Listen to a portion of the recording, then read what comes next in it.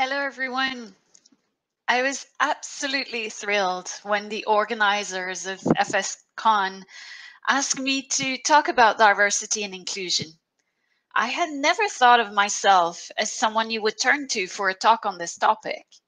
But then again, I was sure I could figure something out. After all, diversity and inclusion are important values for me. And even better, the organizers asked that I share my thoughts in the form of a TED Talk. I have learned so many interesting things listening to TED Talks in the past years. A colleague of mine even said once that I had listened to a TED Talk on everything. But that wasn't true. I had never listened to a TED Talk on diversity and inclusion. A quick research on the website showed that, to my great surprise, there were quite a few on the topic. Quite a few that I had never found or never paid attention to. And then it struck me. Agreeing and even cheering for diversity and inclusion in my daily life does not necessarily mean that I'm knowledgeable about it. And it certainly does not mean that I am doing something meaningful to make it happen around me. So I dived right in. I listened to those TED Talks, Googled the topic, and asked people around me for relevant material. Now, allow me to share with you a few things that I have learned in the process. I knew that there were tangible benefits to diversity and inclusion. A report published by McKinsey in May 2020 confirmed it. Companies in the top quartile for both gender and ethnic diversity are 12% more likely to outperform all other companies in their data sets on profitability. Moreover, there is a substantial performance differential, 48%, between the most and the least gender diverse companies. It is possible that this increased profitability is related to innovation. Rocio Lorenzo reports in her TED Talks that diverse teams are more likely to innovate, helping their companies gain a competitive edge. Better financial performance and more innovation. Opting for diversity and inclusion at all levels of the workplace seems like a no-brainer. One would expect that the publication of these results would be sufficient to trigger massive change in all industries. Why is it then that the needle is barely moving? In 2019, McKinsey reported that female representation on executive teams in their sample of US and UK-based companies rose from 50% in 2014 to only 20% in 2019. Across their global data set, gender diversity moved up just 1 percentage point between 2017 and 2019, from 14 to 15%. Appallingly, more than a third of the companies in their data set still had no women at all on their executive teams. Things are not moving faster for the representation of ethnic minorities. Globally, this proportion was 14% in 2019, a meager 2% up from the number measured 2 years before. In Canada, the Canadian Security Administrators compile and publish every year statistics on gender diversity in the board of directors and in executive teams of companies listed on the TSX. The CSA Women on Board report, published in March this year, tells a story that is unfortunately very similar to that of the McKinsey report. Despite some progress, only 20% of board seats are now occupied by a woman. Only 6% of companies have a chair of the board who is a woman, and only 5% a woman CEO. These last two numbers have not moved much in recent years. It is encouraging to see, however, that the number of companies with at least one woman on their board now stands at 79%, when it was only 49% 6 years ago. That is certainly a step in the right direction. But is the presence of only one woman on a board sufficient to make a meaningful difference? Unfortunately, only 20% of companies have 3 women or more on their board. There is clearly still a lot of room for improvement. At this rate of progress, how many more years must we wait to reap the full benefits of having diversity and inclusion in our companies? I also researched how things were going for women entrepreneurs. I was shocked to learn that in Canada, women are less likely than men to seek financing, to seek and receive financing. And did you know that firms wholly owned by men are 4 times more likely to receive venture capital than firms wholly owned by women? Moreover, anti-Black racism and stereotypes amplify the barriers for Black women. The Black Business and Professional Association, based in Toronto, recently reported that Black women entrepreneurs are less likely than other entrepreneurs to access financing and mentorship. Black women entrepreneurs often own small, self-financed businesses in the service industry, which makes them among the most vulnerable to disruption by the pandemic.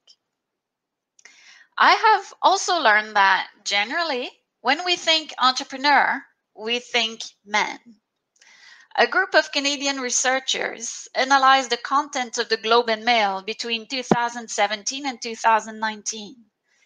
They found that in 149 articles dealing with entrepreneurship, 60 only quoted men as entrepreneur or subject matter experts, compared to 24 which only reference women.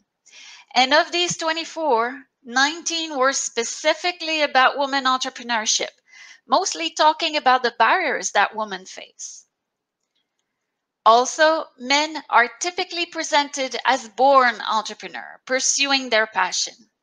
Women are more likely presented as pursuing entrepreneurship out of necessity or as an extension of their work. We need to change that. We should celebrate our women entrepreneur, our women in fintech, just like the Digital Finance Institute has done so in 2019 when they published Canada's top 50 women in fintech. Giving more visibility to women of all ethnicity succeeding in areas that are typically men-dominated is an important step towards having more diverse boardrooms, executive teams, and entrepreneurial ecosystem. If the promises of diversity and inclusion are not enough to trigger meaningful changes, do we then need more regulation? In 2014, the CSA introduced new disclosure requirements for companies listed on the TSX in the following 5 areas: the number of women on its board of directors and in executive officer position, whether it has, and if not, why not, targets for the number of women on its board and in executive officer position, a written policy related to the identification and nomination of women director, a selection process that considers the representation of women, and director terms limit or other mechanism of board renewal. The objective of these disclosure requirements is to increase transparency on gender diversity and on the action undertaken by companies to achieve it, so that Canadian investors and other stakeholders can take informed decisions. Increased transparency is also good for the broader public. The numbers that the CSA compile from these disclosures, the same statistics I referred to earlier, provide us with a good picture of gender diversity in Canadian companies. And great news, the CSA is now considering how to extend the existing requirement to a broader definition of diversity, including ethnicity, among others. While the increased transparency around the gender diversity in our public company got the discussion started, some are advocating for measures beyond the comply or explain, more forceful measures such as hard quotas. They argue that we need such measure to accelerate the pace of change, to make the diversity needle move quickly and meaningfully. Do we need such new legislation in Canada? That's a question for our government to consider. In the meantime, we must remember that while legislation can indeed force a change in behavior, that does not necessarily mean that the culture of our companies and organization is also going to change. There is a difference between a discussion about values and aspirations and a discussion about some metrics to be met. The discussion about diversity and inclusion should not be one about statistics or compliance alone. Here, we need to take a closer look at the difference between diversity and inclusion. In her TED Talk, Janet Stowell says that diversity is a numbers game, whereas inclusion is about impact. Authorities can mandate diversity, but human beings in companies have to cultivate inclusion. The McKinsey report concludes in a similar fashion. Evidence reveals that an emphasis on representation is not enough. Hiring diverse talent is not enough. Providing training a couple of times every year is not enough. Employees need to feel and perceive equality and fairness of opportunity in their workplace. They must feel that they belong, that they are heard, that they are seen, and what they bring to the table matters. They must feel included. Beyond the necessary numbers, statistics, and disclosures, I believe that the key to meaningful change and a faster pace towards equal opportunities resides in each one of us. Cheering diversity and inclusion is great. Doing something about it is better. And this is why I would like to take the opportunity I have today to challenge you to do something about it. Preparing this talk made me realize that I have been standing on the sidelines, enthusiastically and wholeheartedly cheering for diversity and inclusion, but without a real commitment to introspection and action. I truly believed that I was part of the change, but then I saw that I was only a spectator. Diving into the research for this talk made me realize that my knowledge of the topic was superficial at best.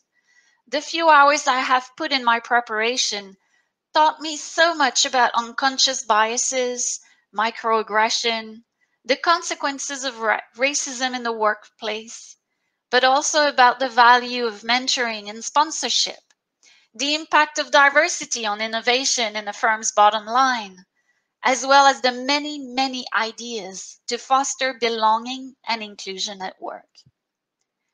I was a cheerful spectator. Now I truly want to leverage what I have learned so that I, too, can contribute to moving the diversity needle. And you can, too. Where do you start? That's easy.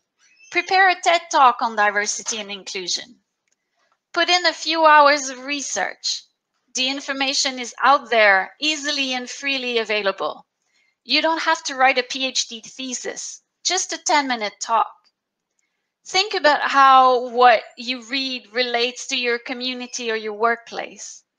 Think about what you could do to change your work environment so that others feel the equal opportunities, so that others feel included.